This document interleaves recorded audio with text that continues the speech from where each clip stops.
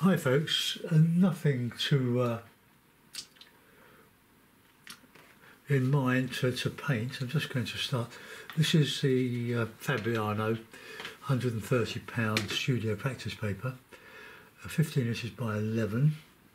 Let's give it a wash to start with, and we'll take it from there.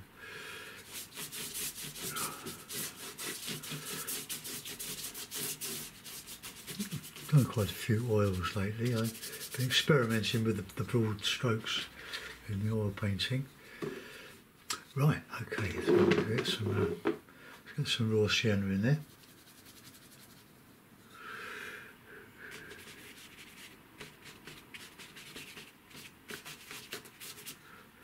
A bit of red. That will hardly show, so let's make it a little bit stronger. And then we'll go with a bit of blue.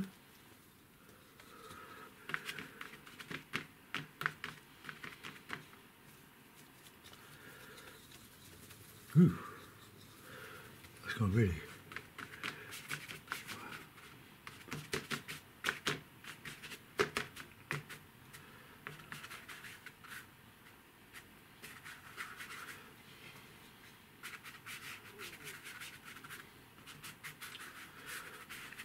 Okay, well that comes from years of practice. I will put a few bits of cloud in. Just mix the red and the blue and remove any hairs. There's one there.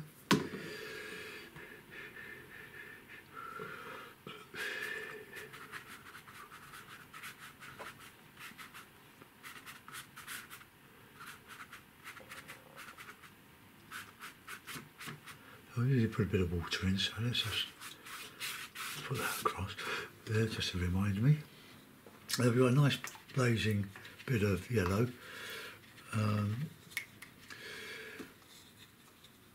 The colours, I'll tell you, I've got 8 colours on my palette. The usual ones I always use, with the exception of this cadmium yellow light, which is an artist quality. It's beautiful, rich colour. Where are we? Yeah, this one here. It was £10 a tube. I bought two 21mm tubes of it. It's lasting for ages and ages, so it's well worth buying a tube of that if you don't want to use the cadmium yellow pale.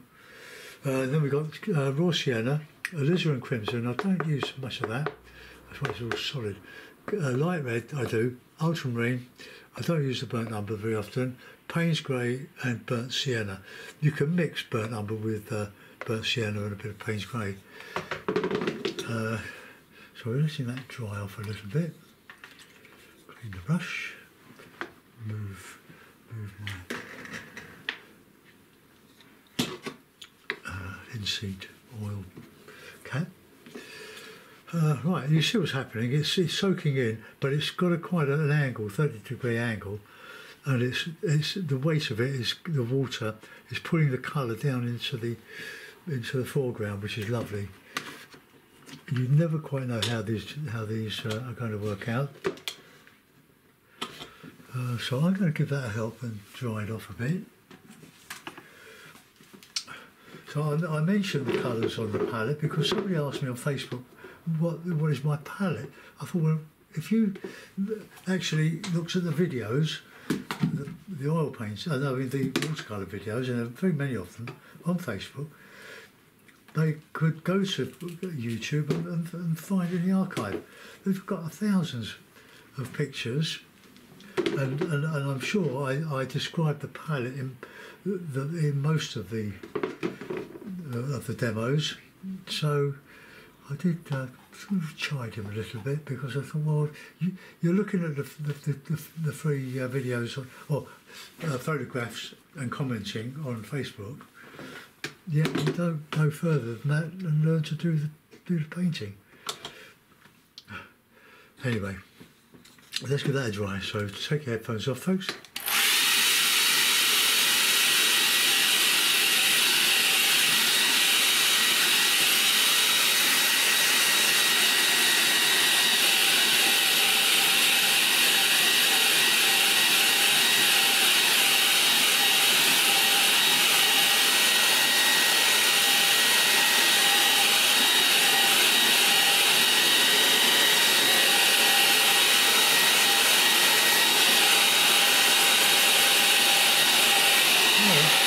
Great though, I'm really pleased with that. Right, I'm now going to go in with some, find my medium cake, here it is, hiding. Put in some background trees. I've now sort of got an idea that put some background trees in and get a bit of an island here. We'll see how that goes.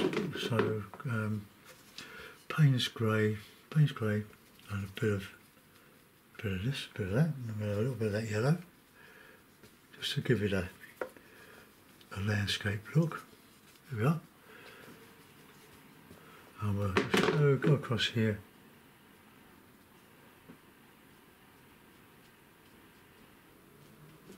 Very, very light touch. Barely touching the paper.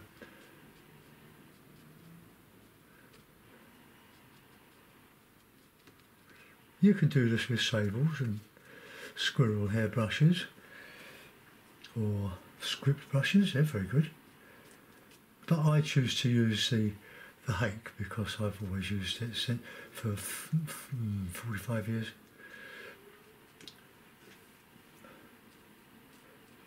Well, I did belong to an art club, and a video of Ron Ranson demos were making the rounds from the club, and I borrowed it, and it changed my life, I can tell you.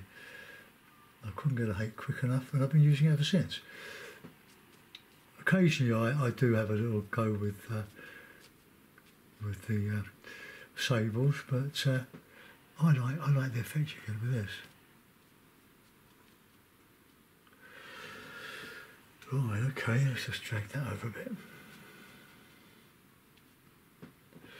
Right, let's do a bit of an island. We'll use the large Hake for that. And the nice colour mix is the burnt sienna and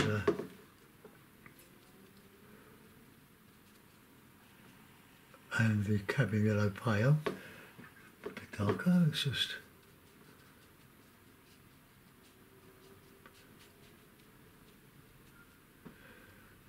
might even put a building or something on this. Don't know.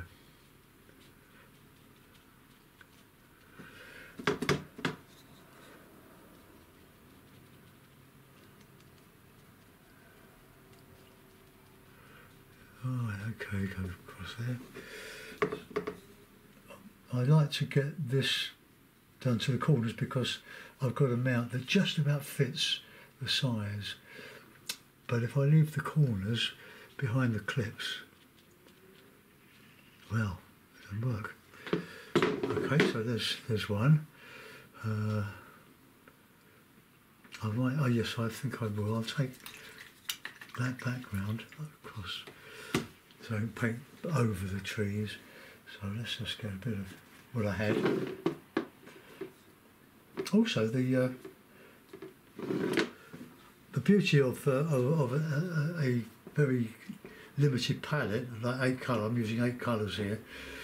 Is that you don't get so confused with the other 12, and this is a problem with beginners. You get so carried away. You buy all the gear, all the stuff that you're never going to use. Alright, so let's see what happens here.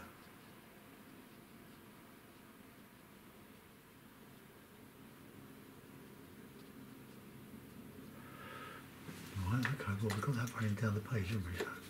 So let's just mop it up a bit.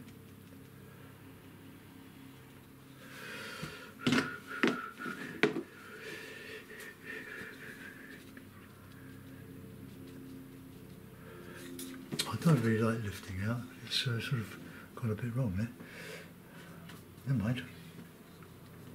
We can cope with that.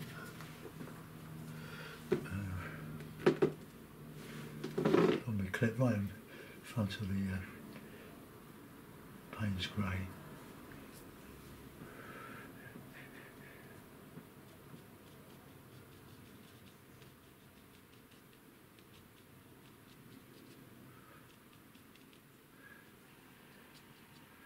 shadow on that side. That can bleed in.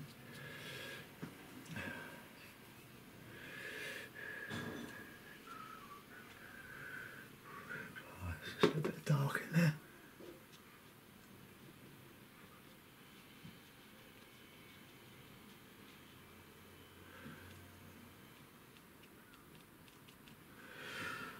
Right. Now what I've got, well, it's nice and juicy. I'll get a card. Just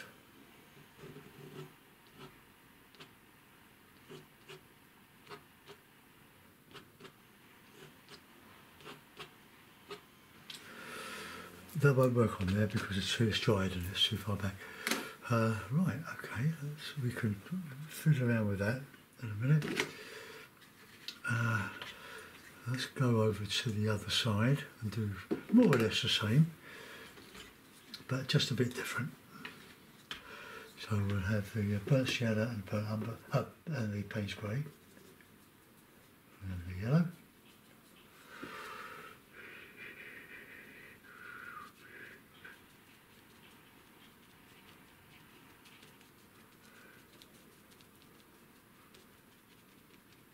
So this one's a bit further back.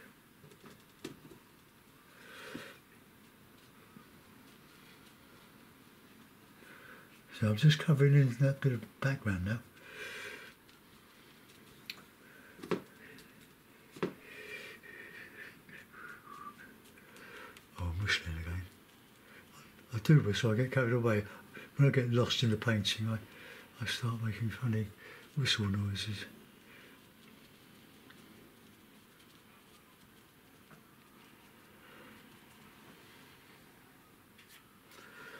Pull those bristles together. So the bristles do separate.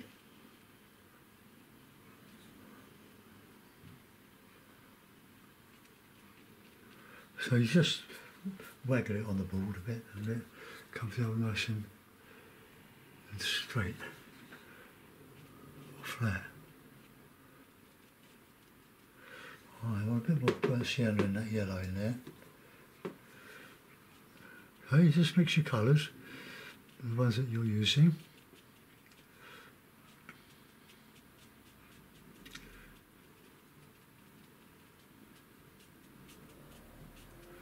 Bit of reflection there. Right, let's get a couple of trees in there, not too big.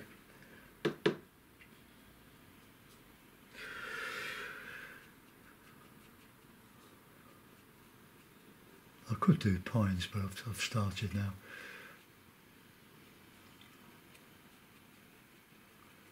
Just get that down there, get a bit of that yellow in there. Oh, it won't show, it's getting a bit. Use the small hake, I think, for that. Put in a bit of leafage down here.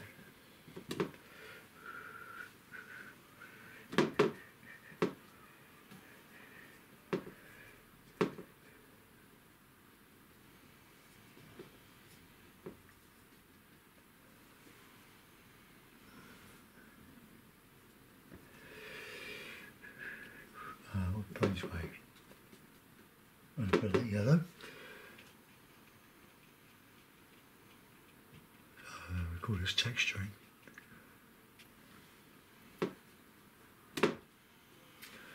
I don't put much of this yellow out at the time because I try to preserve it a bit, make it last a bit longer.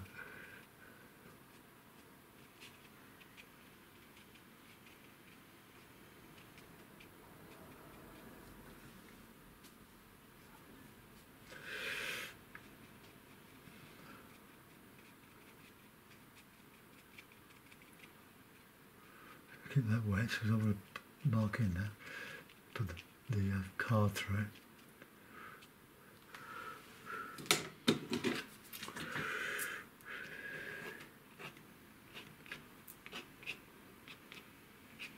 Don't overdo this, just a little goes a long way, a lot just ruin a picture. I think I'm going to take those up a little bit higher.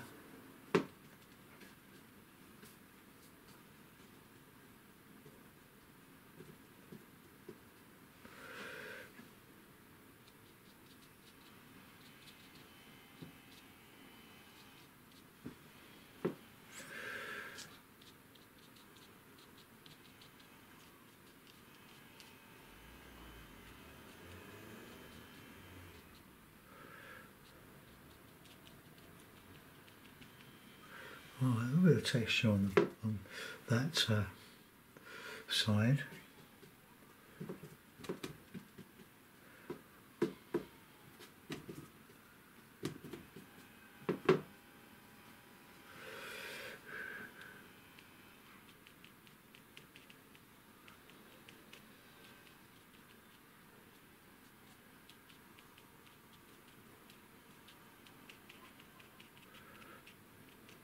Now, as often as not, you think, you look at it and think, oh, I wish I hadn't done that.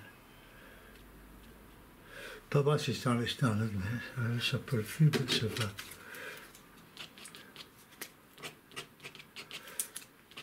I don't know, Fletcher Watson, a great English watercolourist, a demonstration he did for us at the art club. He goes to great lengths to do blades of grass rather than lift them out the easy way. I want to get some lighter stuff in this.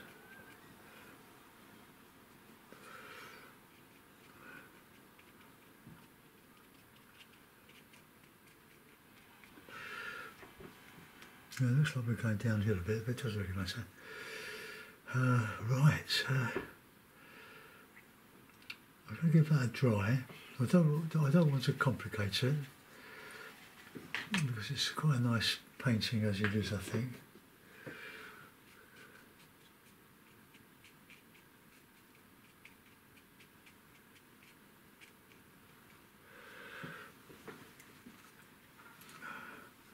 I don't like that shape there, so I will put a bit of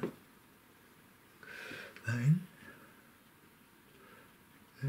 It's quite opaque, this colour, when used straight out of the tube, as I'm doing.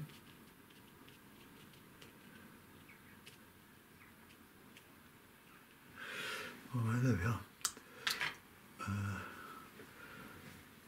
No, not really.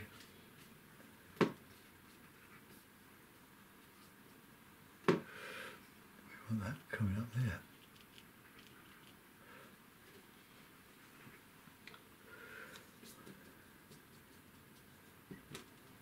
Sienna, bit of Payne's grey, so let's just. That's a bit better. Some shadowing. Okay, I'll change that. Right, not quite.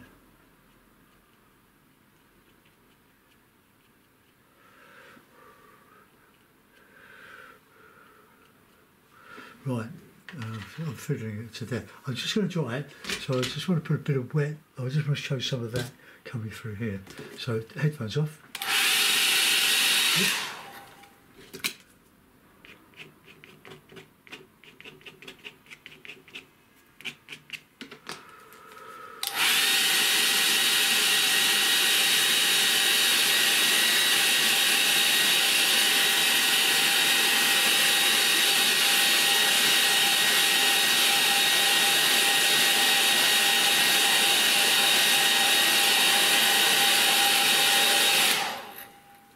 Right, got my small hake, which I put down somewhere.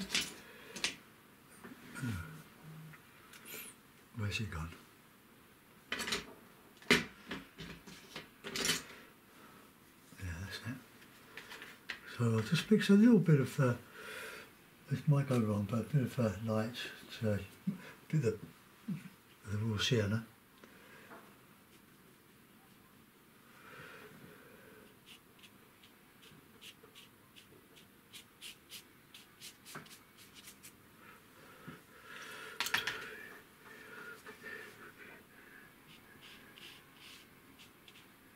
Just that little tint. I don't want to put the blue in, the blues are behind all this here. So we'll leave that. I'm going to put some birds in. Why not?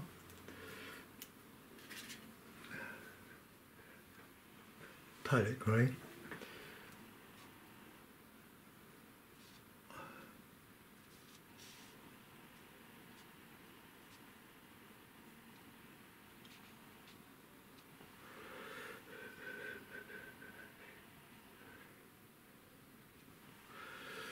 Right, that'll do. Put it carefully back into the tube. Oh, the magnifying glasses. Right, there we go. Put it in a mount, so I'll just put that cloth up there to dry and I can use that again.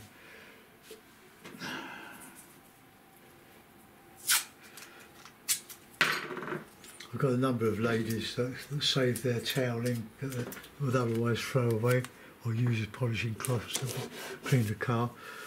And now they save it and give it to me because I use loads of it doing oil paintings. Right, okay, now mount.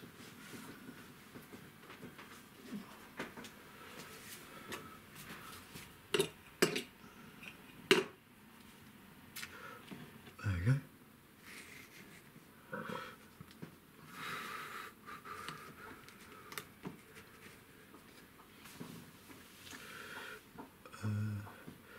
Bit lost there, the lake's going around, but I'm not going to change it. Quite pleased with that. Let's give it a signature. Always sign your work just in case, because you never know who's going to like it. There